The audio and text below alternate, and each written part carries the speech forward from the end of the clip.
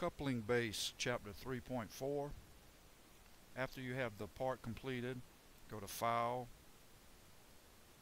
New, and our dimensions are in inches, so I'm good here. Leave it here on ANSI, Create.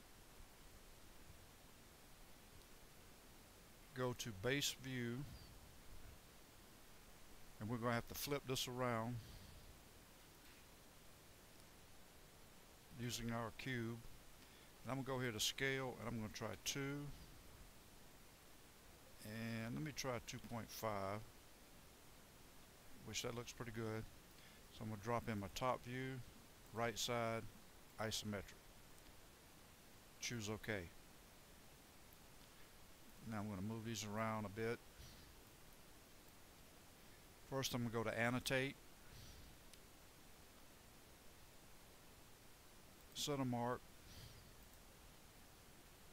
choose those two circles, come in here, grab the outside of these two, go to Bisector. We have a hole here, so it's going to be represented by those hidden lines, and this shows that tangent point for this center line, so I'm going to leave that off. I'm going to go to Dimension. First of all, I'm going to hit Escape. I'm going to drop this bottom view down a bit. I'm going to go to Dimension, Center to Center, and I'm going to go up to the top, drop that in. OK. I'm going to click the outside of this one. OK. And outside of this one, we'll try to line them up. Hit OK. Come over here, choose this one, and you want to go to the center line. I'm going to add a thickness here.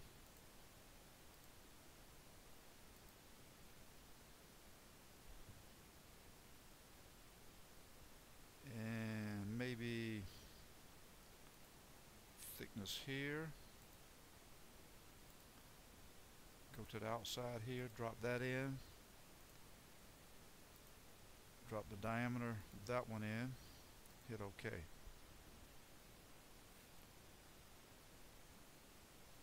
Alright, now title block. Text, click inside there, type in your name, highlight it, drop down, highest number, hit OK. Click inside the title, type in chapter 3.4, highlight it, drop down, hit OK. Pan over to this area, click right here, type in material, colon, space, carbon steel.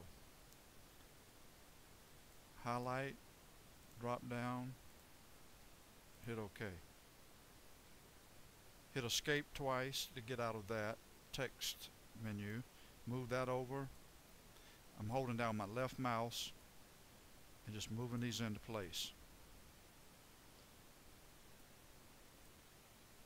And that will give you chapter 3.4.